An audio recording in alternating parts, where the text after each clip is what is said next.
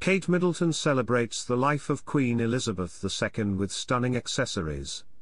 The Duchess of Cambridge was spotted at St. David's Cathedral in Wales today.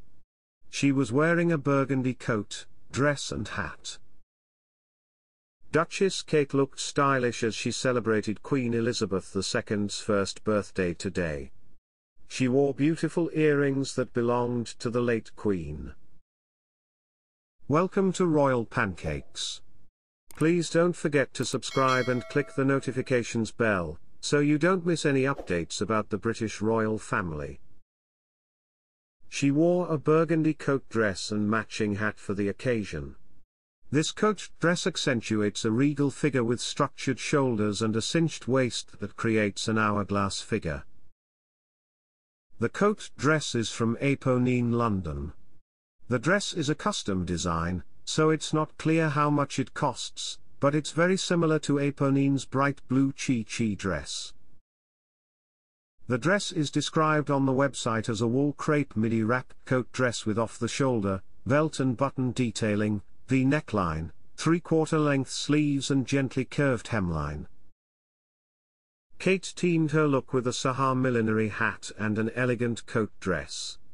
She paired it with a tonal recycled Mulberry Bayswater purse and a pair of suede Gianvito Rossi pumps.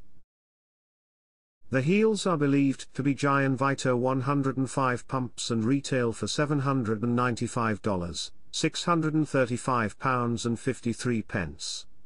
Kate owns a Bayswater clutch in 3 different colors. Mulberry's website describes the clutch as an ultra-slim clutch with the versatility of a classic purse.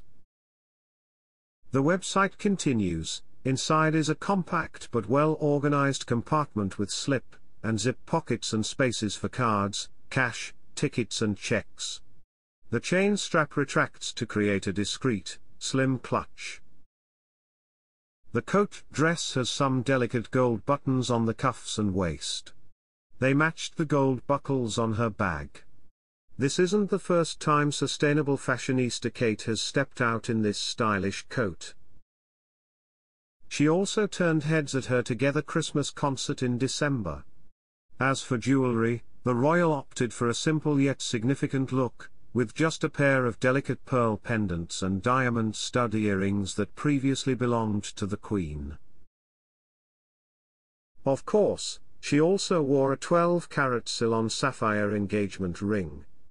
Her nails were perfectly manicured and painted her signature nude pink.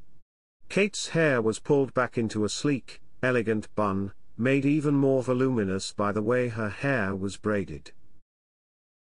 Kate's look may have been a nod to Queen Elizabeth II, who is known for her love of monochrome outfits. The late monarch was known for her colorful and sophisticated combinations of dresses and coats. Prince William looked dapper by the side in a navy suit, white shirt and patterned tie.